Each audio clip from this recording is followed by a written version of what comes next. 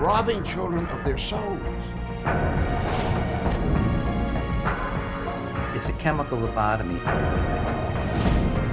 It's the same story over and over again. These drugs were never designed to be used in children in the first instance.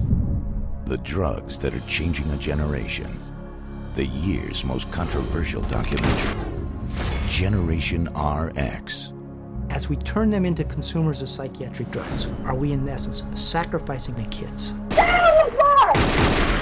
Jefferson County 911. Oh, God! Stay on the line. Oh, God! All manufacturers were well aware that they had serious side effects, and all of them took steps to hide that information. Critics say Generation RX is shocking, incendiary, a jaw-dropping emotional ride, a must-see tale of criminal conspiracy.